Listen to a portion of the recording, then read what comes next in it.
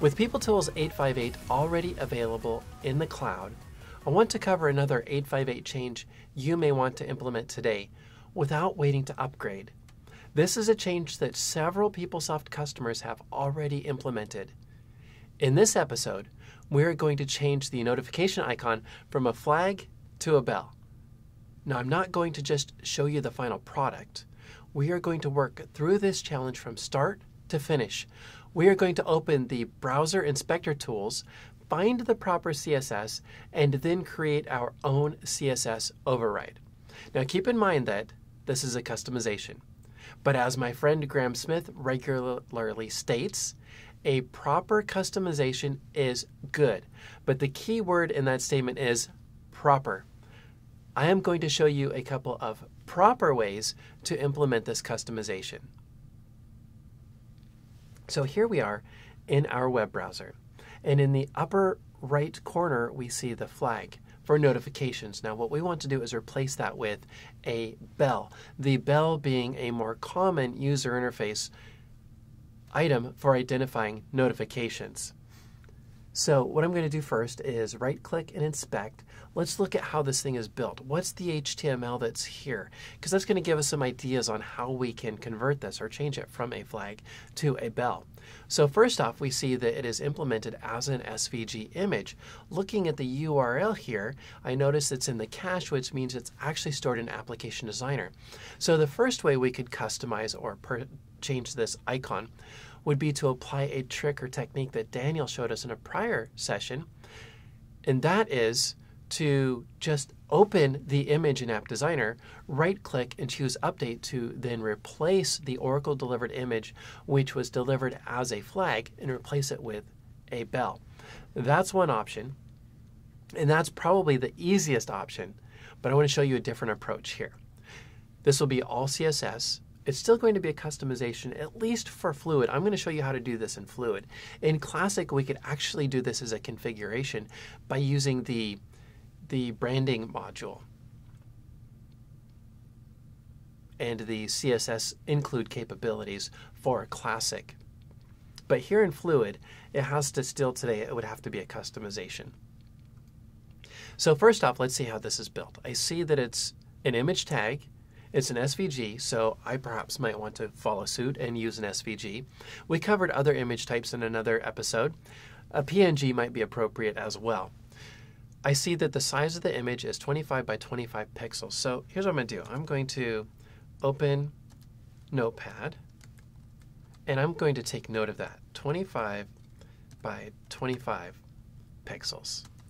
And let's see. If we look at the CSS here in the right-hand panel, we can see that this is implemented with a width and a height and some padding.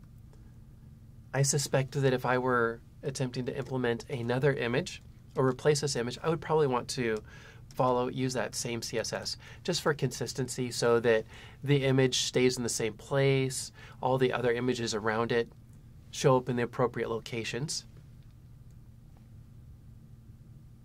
Okay, now let's target this image, because what we want to do with CSS is swap it or replace it. So we're actually going to turn this one off.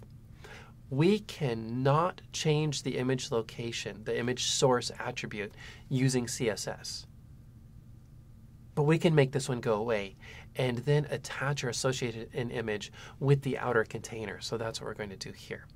So first I need a way to identify this particular element using CSS. In the inspector tool on the right-hand side, I can click the plus here to create a new rule. Now the inspector tool will then investigate the HTML and look for any attributes we might be able to use to identify a unique selector, a CSS selector for this item. So I'll click plus, and we see that it noted that it is an image element with the ps-image CSS class. That's nice, that's important. It helps qualify, but it doesn't make this item unique. And I want the CSS I apply here to be attached just to this one image, not all ps-image images. So as I look here, I see that there is some unique HTML.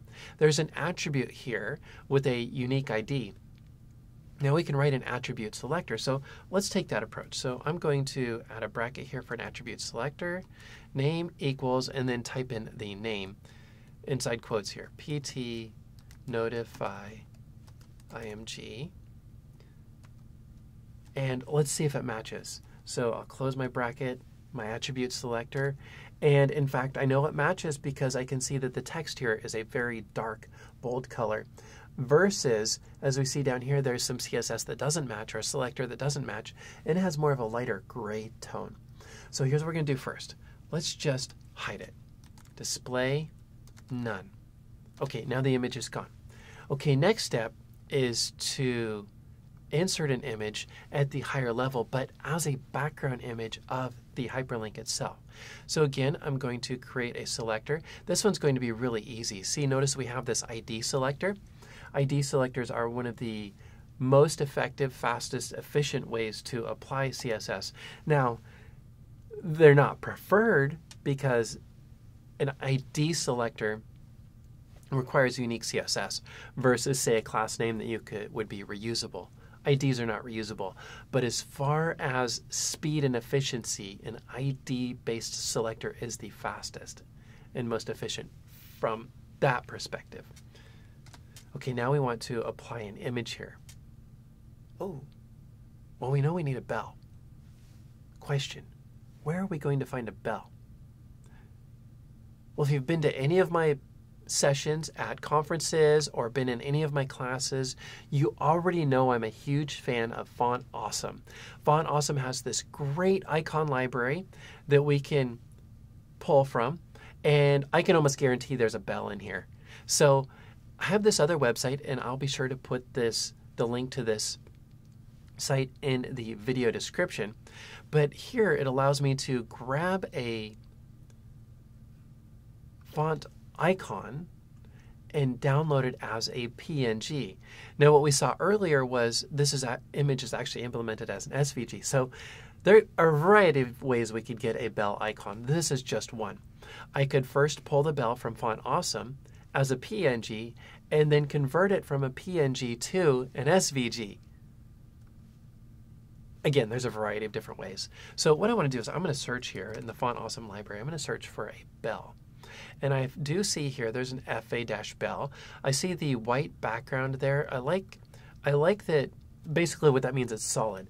I like that it matches what we have here versus perhaps a different icon such as this one here has a transparent background, so it's just an outline, and this one is solid. Now we can select the color. I'm going to choose white so that it matches what PeopleSoft has delivered for their icons. Now if you're using a different branding theme, different branding colors, you might want to change these icons just to match your own branding theme and color. And then we noted that we want a 25 by 25 pixel. But I don't know, I'm kind of wondering, see, as we hover over this, we get a nice little rendering of the image, and it kind of looks like there might be a pixel of padding inside of the image. And I want my bell to match as closely as possible the size of the Oracle delivered image. So I know I want 25 by 25, but I'm actually going to set this to 23, and then we'll go with a 1 pixel margin. So 1 pixel up, 1 pixel down, that's 25. 1 pixel left, 1 pixel right, that's another 25. 23 plus 1 plus 1, that's 25. I like it. And you can't really see it here, but there's a nice little bell right there. And now I'm going to click on the Generate button to actually allow us to download this image. But you know what? Let's set that aside for a minute. See, even better than download, we have this base64, and we have the image base64 encoded. Now, did I say better? This actually isn't better.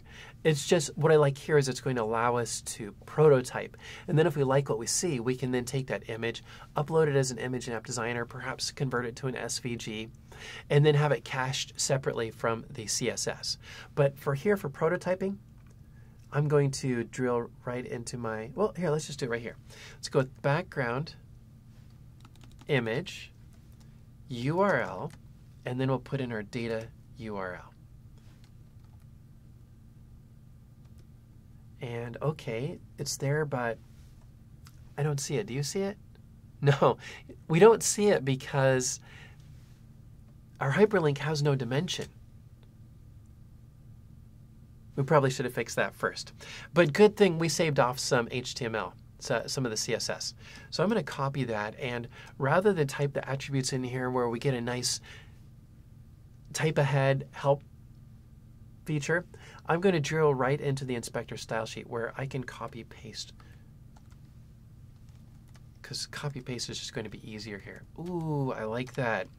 Wait. No, did he just say he likes that? Actually, I do, because now we have some dimension. We can see it's taking the appropriate size, but it has repeat there. Well, let's go back to the type ahead feature, and let's just apply some additional attributes here to fix this up. So let's turn off the repeat setting. So background-repeat, none, or no repeat. And I noticed that the bell is actually up. It's kind of in the wrong spot. So let's fix that as well. How about background-position, and let's choose center. Oh, I like that. I like that. Okay, now let's just do a little bit of testing here. We have the CSS mocked up here, and it's only in our browser, meaning if I refresh, if I get interrupted and my session times out, this CSS is gone. So I want to make sure first thing, let's copy this. Actually, let's cut it out of there. Let's see what happens because I want to test. As soon as I cut this CSS out, the notification flag is going to come back. Let's see, does the screen jump any? Does the bell move around any? Does the flag, do the icons around it move, or do we have our spacing correct? So I'm going to grab this CSS, and oh, I like that. You notice that as I cut it and paste it, the bell is in the exact same location as the flag. And I can tell that because the items around it aren't moving any. And looking at the spacing there between the bell and the magnifying glass, I'm pretty happy with that. I mean, you know, we could probably go with 25 by 25 instead of 23 with a 1 pixel margin. I'm good with this though. I'm happy with this. So I'm going to copy what I have here, and I'm going to go into App Designer now. In App Designer, I'm going to create a new style sheet. This is going to be a freeform sub style sheet. And I'm going to paste in my content, and I'm going to save this. How about JSM, that's our site-specific prefix, JSM bell, actually this is a flag, isn't it? Flag override FF. FF for freeform. And insert that into my project. Okay, so now I have a style sheet, but it's not attached to anything, so the user interface isn't going to show this new style sheet. What we need to do now is attach it to one of the style sheets that's already included with Fluid. So if I look at the Sources tab here, and I can expand the cache, and in the cache I can see there is a style sheet, PSStyledef F mode. Huh. I don't know, but the name there, F mode, kind of makes it sound like it's probably only used in Fluid. And PSStyledef, that's the style sheet that is the default style sheet that's used throughout PeopleSoft, has been for years. PSStyledef. So this is the Fluid version of PSStyledef. So what I'm going to do now is open that top level style sheet, PSStyledef. And I see, oh, sorry, let's do the Fluid mode version, PSStyledef F mode. And we can see that it is actually a collection of other freeform sub-style sheets. Let's insert ours. Insert sub-style sheet, and the name is JSM flag override. Perfect. Okay, the way CSS works is the last, well, actually, there are a couple of rules here. What we want is, well, Oracle has delivered some CSS selectors. What we want is our CSS selector to apply instead of Oracle's delivered CSS selectors. Or we might say we want our selector to override Oracle's selectors, or maybe append to Oracle's selector. Maybe we just have a little bit of a delta tweak or change. So the way CSS works is, number one, the last CSS definition wins, or the most specific selector wins. We can see here that our style sheet appears to be at the top, but these are actually sorted alphabetically.